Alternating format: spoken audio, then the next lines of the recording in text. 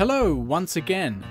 This lesson is going to be covering how to white out a text field's background. What is this and why would we need it? Well, sometimes we need to place a text field over the top of another element in the score. For example, occasionally we might require an expression to be placed on top of a bar line. Now you can see here that with this element I can't even get it to sit on the bar line, so the first thing I have to do is freeze this object so that it is no longer affected by magnetic layout. Now that the dynamic marking is on the bar line, it would be nice to white out its background so that the bar line doesn't go straight through the text. To do this, we have to open up Inspector, either by right-clicking or pressing Ctrl-Shift-I.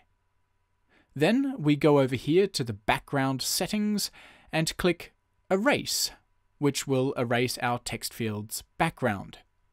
If we wish to increase the size of the whited out space, we have to make the text frame fixed and then change the size of the text field. But now that I've made the text field a bit bigger, you'll see that our dynamic marking is floating up the top of its text field. So we now have to change its vertical alignment. We do that here, and there you have it. When we print this out, it should appear as though the bar line breaks just for our dynamic marking. Sometimes, however, we will wish to have a whited out text field sitting on top of another object. For example, a line. To show you this, I'll first add a line, and then add a technique. Sul Ponticello, for example. Again, to place the technique on top of the line, I have to freeze its position with magnetic layout. And then, as before, I open up the inspector window, and then erase its background. So, when we look at it here, there doesn't seem to be a problem. It looks fine. But if we go to print it, you'll notice that our line still goes directly through the text.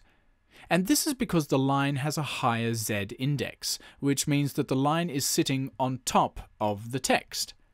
We need the text to sit on top of the line, and we can quite easily change this in the Appearance tab. We simply select our text and press Bring to Front. So we can't see any change here, but when we go back to print off the score, there we have it. Everything looks just as it should be. The problem, of course, is that Sibelius doesn't show you these Z-index problems while working on the score, so you'll often forget to change an object's Z-index and then get a bit of a shock when you go to print everything off. So that's it for this brief lesson. I'll see you in the next one.